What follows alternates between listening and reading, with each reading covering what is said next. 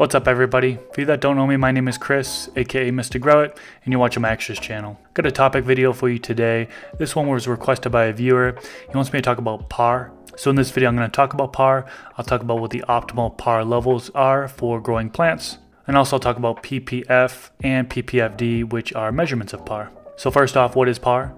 PAR stands for photosynthetically active radiation. It's the energy that your plants use in order to grow. The light emitted from the grow light are photons. Think of them as little balls of energy falling down onto your plant. And then of course your plant takes those photons and uses them for the photosynthesis process. So how much PAR does your plants need? There's a couple of different measurements that you can look at. PPF is the first thing that you can look at. PPF stands for photosynthetic photon flux. Basically what that is the total light output that a fixture emits. When growers are shopping for grow lights, and I often get people hitting me up asking me which grow lights to buy, one of the things I recommend them to look at is the PPF. Now there is such thing as giving your plants too much light, and of course you don't want to be in a situation when you're not giving your plants enough light. So making sure the grow light you're looking to buy has enough PPF for that grow space is important in my opinion. So what are the optimal PPF levels for growing plants? Well, it really varies depending on what plant you're looking to grow.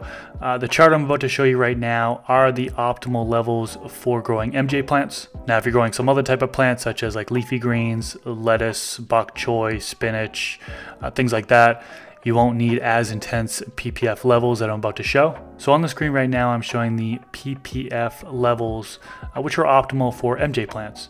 Now I got this list from Eric from LED Grow Light Depot. This is actually part of their LED buyer's checklist, and it's one of the top things that are mentioned on the checklist. So as you can see here, if you're in a 5 foot by 5 foot area, around 1500 micromoles per second PPF is sufficient for that grow space. Around 1100 to 1500 micromoles per second PPF for a 4 foot by 4 foot area. Around 600 to 850 micromoles per second PPF is going to be sufficient for a 3 foot by 3 foot area. And around 275 to 375 micromoles per second PPF is going to be good for a 2 foot by 2 foot area. These PPF numbers are just a general guideline. Somebody may reply in the comment section and say that they go after different PPF numbers, so just keep that in mind. So that's one of the things you can look at when you're shopping for an LED grow light. Now, unfortunately, not all grow light listings are going to have a PPF number. Some manufacturers just don't post a PPF number. If they do, bonus, you have something to go by. If not, then you're kind of out of luck there. I noticed that on LED Grow Light Depot website, most of their listings seem to have a PPF number, which is great.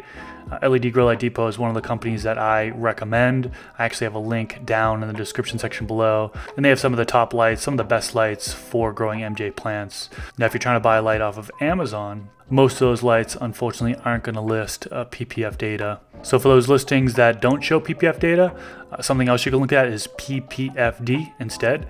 PPFD stands for photosynthetic photon flux density. And basically what that is a spot check. It's going to tell you in a particular spot what is the PAR output. On the screen right now, I'll show you what the optimal PPFD measurements are for MJ plants.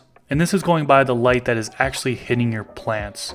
So the optimal levels for seedlings, clones, and mother plants are between 200 and 400 PPFD. In the vegetation stage, it's optimal to hit your plants with 400 to 600 PPFD. In the flowering stage, 600 to 900 PPFD is optimal. Now these numbers are without supplementing CO2. If you're supplementing CO2 in your grow room, you can increase these numbers. You can go for higher PAR numbers. Just like the PPF numbers that I showed you, these PPFD numbers are just general guidelines. Somebody might comment on this video and say that they go after different PPFD numbers.